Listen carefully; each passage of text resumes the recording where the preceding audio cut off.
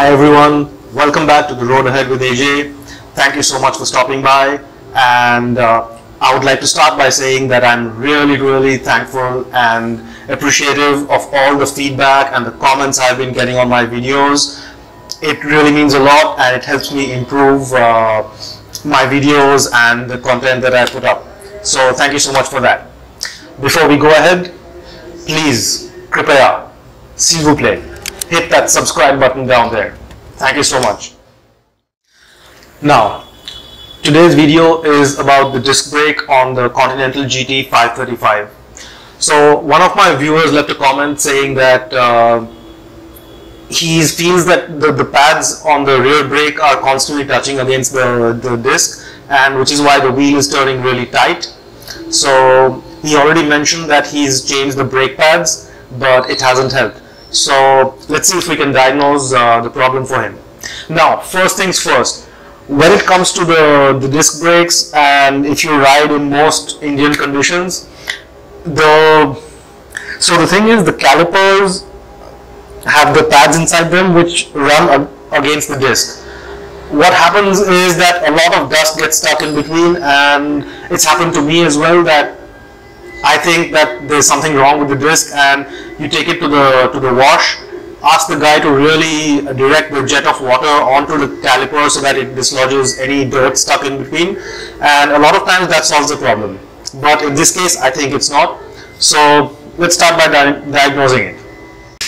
Okay, first, he said that he's already replaced the pads. So if the pads are new and they are the correct specification, if you got the correct pads for the GT 535, then maybe you need to check the alignment of the wheel, because the reason is that the disc runs between the two pads, and if your wheel is misaligned, your disc is misaligned, and it's going to touch while running, it's going to touch against one side of the pads again and again, and that could cause the wheel to turn tighter.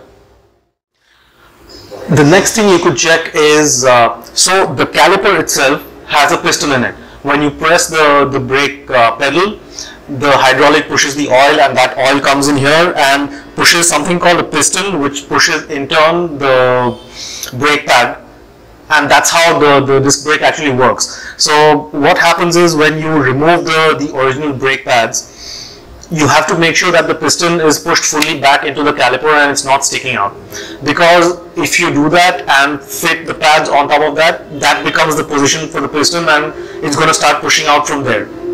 So make sure that that has been done correctly.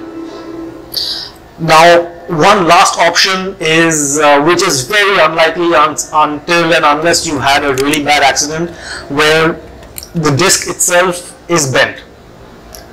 So that could cause for it to rub against the pads. But that's very unlikely, and if you had a bad accident, you'll probably know that the disc is gone. Now, before I end this video, on the same note, it happens quite often that we think when we hear a sound in the bike that, oh, this could be a problem. But the thing with most vehicles now is they're so complicated. You don't know if what you've diagnosed preliminary by your ears is correct or not. So it occurred to me that if the wheel is tight and you're not sure whether it's the disc brake or not, a lot of times there is the wheel bearing. So the wheel bearing is what holds the wheel onto the shaft. So if the wheel bearing is gone, that's definitely going to lock up your wheel and it won't run smoothly. So if you think that you verified everything with the disc, if the braking system is fine, then you might want to remove the wheel and check the bearings. That could be an issue. Now, I'm not saying that that's what it is, but a lot of times, like I said, that you think the issue is something and it turns out to be something a little different. Yes, the sound may be coming from the rear wheel, but the issue could be different. So maybe check that out as well. That could also help. Well, that's it for this episode. I think I've covered everything about the disc brake problems. If it works out for you, please let me know. Leave a comment below. If you think I've missed out something, leave a comment below anyway.